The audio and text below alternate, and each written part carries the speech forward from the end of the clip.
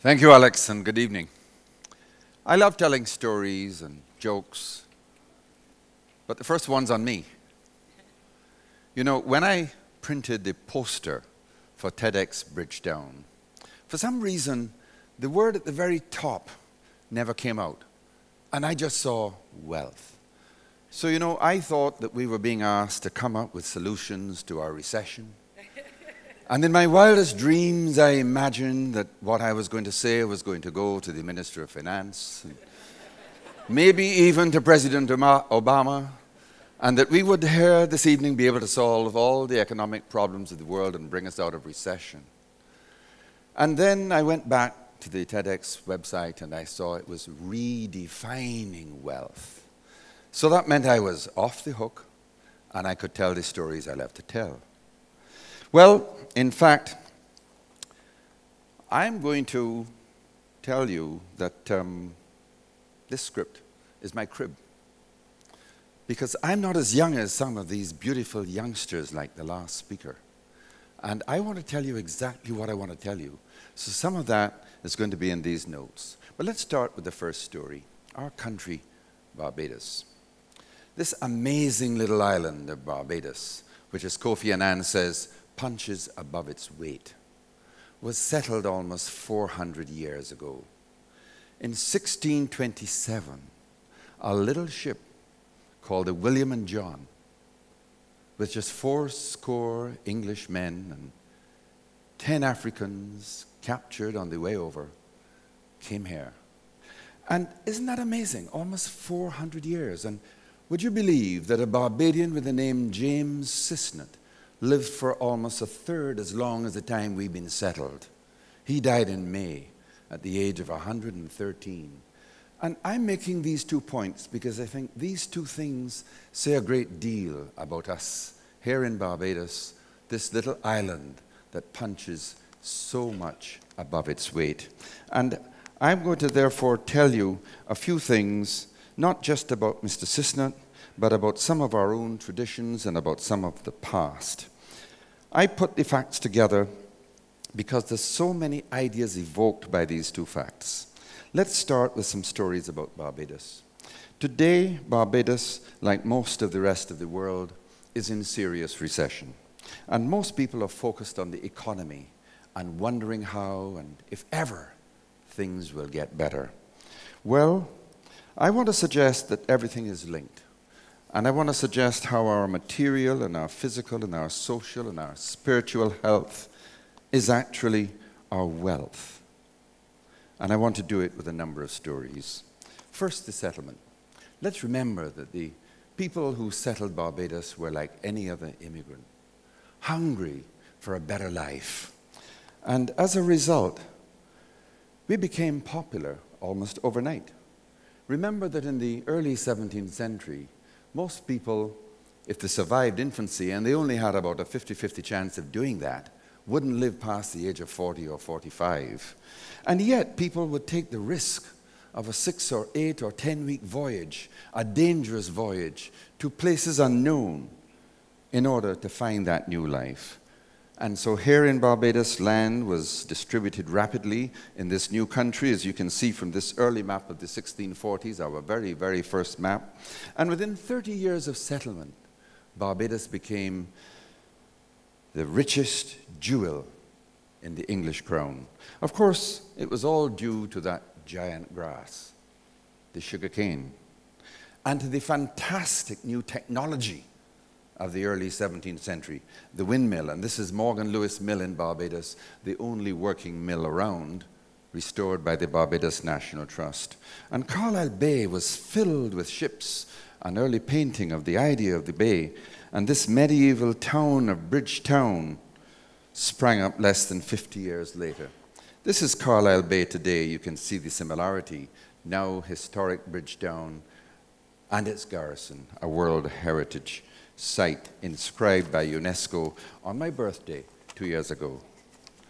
I made the point that with determination and hard work, this tiny little island of ours, a forested, tropical island that no one knew anything about and very few people know today except for Rihanna, it suddenly became a treasure trove for Britain and a global port city.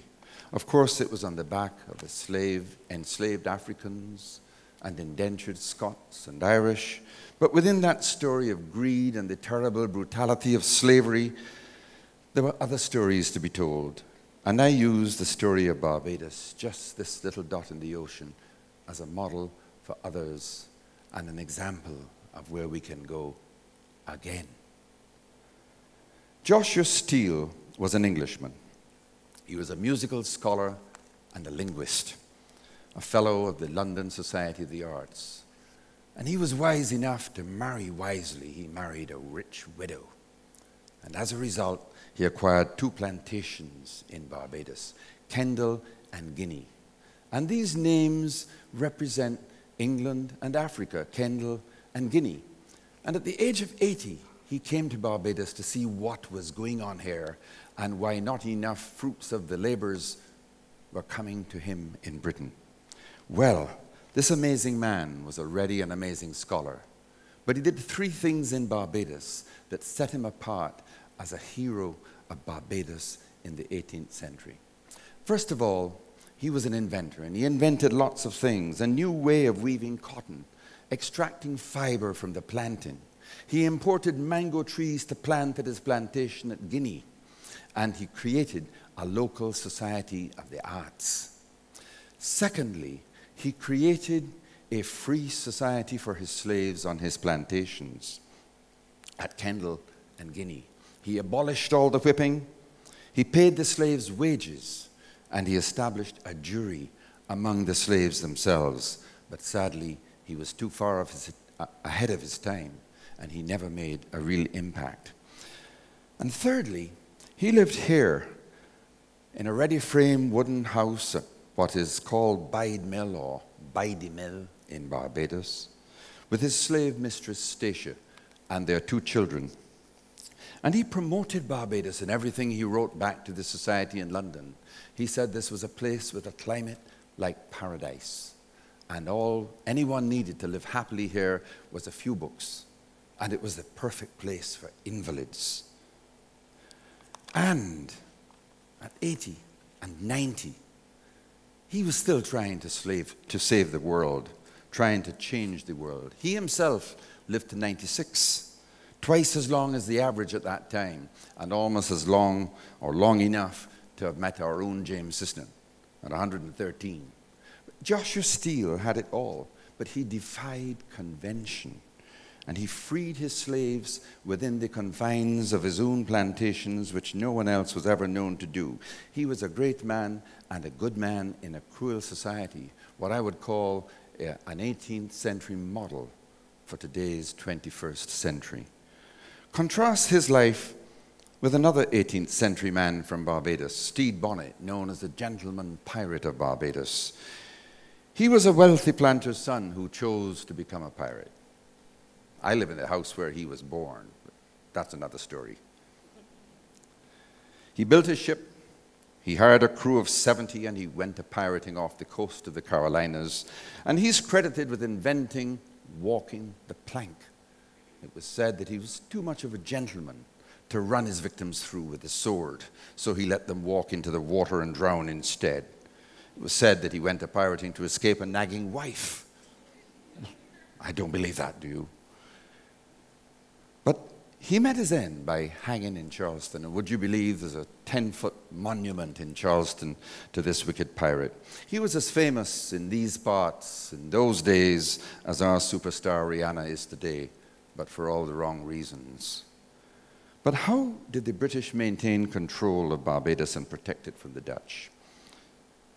Well, they built forts like Charles Fort here, and Charles Fort's first cannonball hit the Dutch admiral in his chest, and the Dutch fleet withdrew. They built St. Anne's Fort, and they built barracks that housed more than 2,000 soldiers. But I plead the cause of those poor young men sent out as soldiers who died like flies and were buried in the cemetery, and of those wretched and indentured and brutalized slaves. Thoreau, Henry David Thoreau, American writer, philosopher, an environmentalist before Kevin Talmer or other environmentalists were around, or before the word was even coined. He said, most men lead lives of quiet desperation and go to the grave with the song still in them. And I mentioned Thoreau because he, after Christ and St. Francis of Assisi and Mother Teresa, best expressed the secret of avoiding lives of quiet desperation with the words, live simply, love nature, love God, and love one another. And this evening we've talked about connection. And that kind of connection is what we need. He's always been my hero for simplicity with which he expressed the truths of living a happy life, a life beyond material things. He lived in the forest and wrote about it in Walden Pond. And my own Walden Pond is the Scotland district and the fabulous wild east coast of my beloved Barbados, Bathsheba. And I weep for those who've never discovered the joys of nature's beauty. Again, we've talked about that this evening. The scents and the sounds and the scenes of our most beautiful island of Barbados and of the Caribbean and wherever you live. Of course, we can't keep a modern society going purely on these scents and sounds and scenes, but we do have a great deal more going for us in Barbados and in the Caribbean. I ask, what's the future of our past? Because our heritage, the story of Barbados, our people, both our heroes and our vagabonds, our characters rich and colorful, the houses our ancients built, and the songs they sang, our past, can in fact yield the riches of our future. Let me explain. There are two aspects to heritage, the intangible and the tangible. And the first is in the words of our national anthem, these fields and hills beyond recall are now our very own. This is the pride and the love for the land and the people and the traditions. We've emerged from the struggles of pioneering, of serfdom, of slavery, of colonialism, of famine and poverty, and we can now take delight in the privileges we have and the beauty of our country and everything that goes with it. Not just the fields and the hills, but the ancient buildings, our food, our traditions, our whole culture, all can sustain us and earn us our living and take us out of the recession. And as Thoreau said, an early morning walk is a delight for the whole day. The beauty of a walk at Bathsheba is the breath of life. It's beauty and health in one. The other side of the coin, the tangible heritage, is the material riches of our past, built by our skilled ancestors. The monuments and the relics of the past have been the lifeblood of countries all over the world, the pyramids of ancient Egypt and Mexico, the temples of the East. Our historic Bridgetown and its garrison are now a World Heritage Site, and the changing of the century every week, the collection of ancient canons, and our Gothic churches like St. Mary's and St. Paul's and St. John's and St. James, they're all worth gold. In economic terms, heritage is our salvation. Both the old buildings and the old stories. The story of Joshua Steele, I told you, the story of Stede Bonnet, of Incle and Yarrico, the tragic story, the tale of Incle who betrayed Yarrico, who'd saved him from her own people in St. Vincent, and he brought her here and sold her into slavery.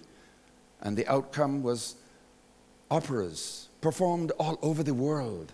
Hundreds and hundreds of performances of operas in the 18th and the 19th century, and reborn here at the Holders Festival. These are just one of the many, many examples of the ways that we can exploit through our filmmakers and our writers and our poets and our singers our heritage.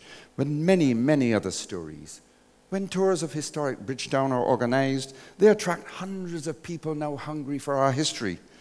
Old is precious, and we're beginning to buy into it.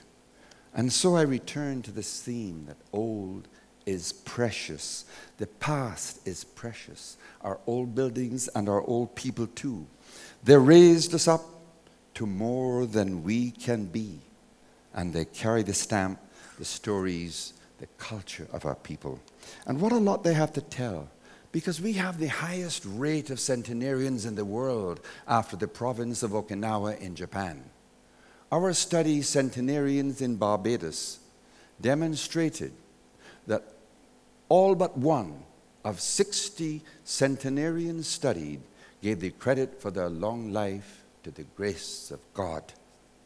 Strong religious faith produces successful coping and a satisfaction with life beyond everything, the happiness everyone seeks.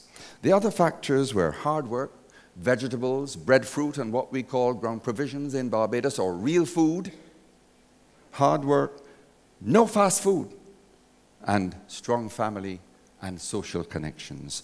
And all of them had avoided obesity, diabetes, and high blood pressure. They were really supermen and superwomen. And they all lived a traditional life of hard work, service to others with compassion, and faith in God, like our own record-breaking supercentenarian, James Sisnett. They lived the words of St. Francis of Assisi: "It is in giving that we receive, and in pardoning that we are pardoned." So while we are deluged around us, besieged and swamped with all new things, the latest new electronic devices, more and more material things, every day of our lives, we must respect, enjoy, and we can exploit our past. We have a rich environment and a rich culture, and so do most countries and most communities. But we in the Caribbean are blessed to live in a veritable paradise. But if you live a life of love and service, you can make your own paradise. And so we all have the ingredients for real wealth where it counts. And so we see how the wisdom of the ages and the opportunities for the future are bound up in our past. And in so many ways, the past can be part of our future. Our heritage, these fields and hills, our traditions, our culture, can work for us to bring us material wealth as well as the real riches of social and spiritual wealth, because physical, social, and spiritual health is wealth. Thank you.